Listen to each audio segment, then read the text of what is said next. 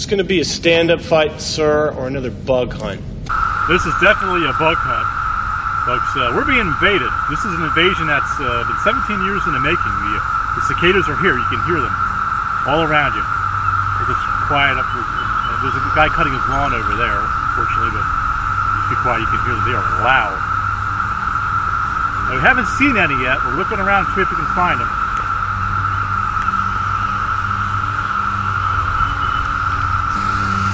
Hi, we're filming the cicadas. Is that okay?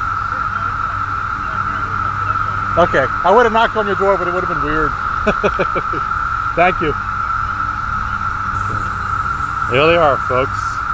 17 years. Let's take a look and see here. You want to take the camera, Andy? Or... Let's see what this guy is. He's pretty lively. Got him on the screen. Let's see what we got here. This is a male. You know what? I think this may be female.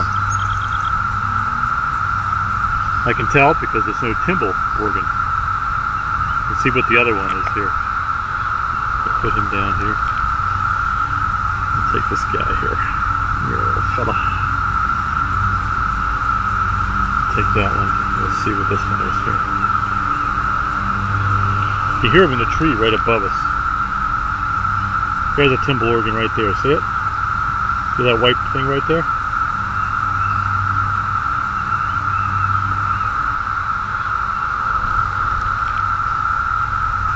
But the males are the ones that actually make the noise. And they are all over the place. This is actually Downingtown, Pennsylvania. But these are all over the southeastern part of Pennsylvania and going a little bit farther west. Some parts of Tennessee, Kentucky, I believe, and down south on the East Coast, I believe they're prevalent down there. But they began coming out around here about 2-3 weeks ago. We began seeing them all over the trees. And they're definitely here now. They are making some noise. Pretty cool. Now this is called Brood 10, or Brood X is what they've been calling it. Only every 17 years. Wow, the sound is so loud. It's all around us. They're said to be as loud as 85 decibels. That's about as loud as a tractor trailer going down the road at full speed. But it's loud. Oop, he's calling up my shirt here. Come here. They have wings, as you can see, but they seem to have limited flight capability. Maybe just enough to fly from tree to tree. Now what they'll do is they'll climb up in the tree and they'll do their mating. That's what the call is all about. They're attracting the females. Once they mate, the females lay their eggs in the tree, and then the eggs hatch.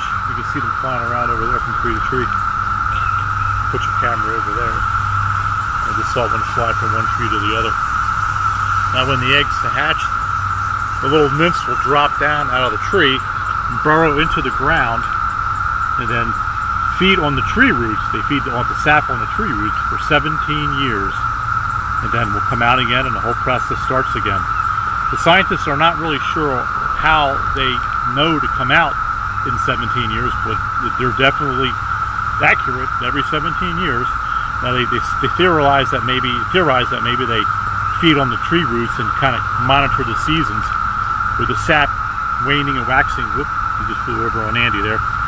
Waning and waxing on the tree roots, and they can know that way that 17 years have passed and it's time for them to come out. They only live for about a month, so they're going to be around here for probably until mid-June, and then that'll be it. They'll all die, and then the whole process starts again in 17 years. Now, the cicadas come out, depends on your location. If you're a little bit farther south, they come out a bit sooner, but around here they're coming out, like mid-May they started coming out. It's when the soil temperature reaches 64 degrees. Now the nymphs are buried down about 18 inches, maybe a little bit further in the ground. And when that temperature hits 64 degrees, that's when they know to come up out of the soil and then start the process that we see here today.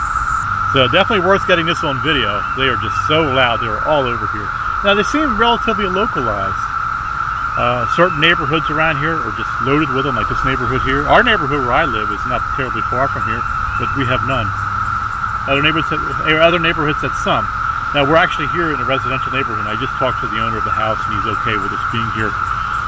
But they seem to be more prevalent right here in the residential neighborhoods than they are in the wooded sections.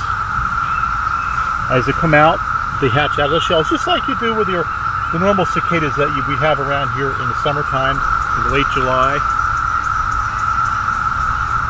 Oh, here's a guy. He's coming out of the shell. Look at that. He's hatching right out. He's almost out. And there's one that's coming out also. And there's one here that just came out probably a little while ago. You can see his wings are a little bit underdeveloped yet. They need to have the air to completely dry the wings out so they develop, so they can obtain flight capability. Again, you can see the shells, and these are all over the trees here in this neighborhood.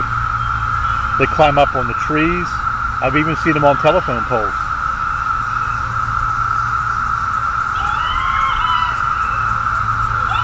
You can hear them in the trees right above us. They're actually in this tree right here. They seem to favor, this is not a maple tree here, but they seem to favor the maple trees. I guess it's maybe the sap and the roots is what they favor.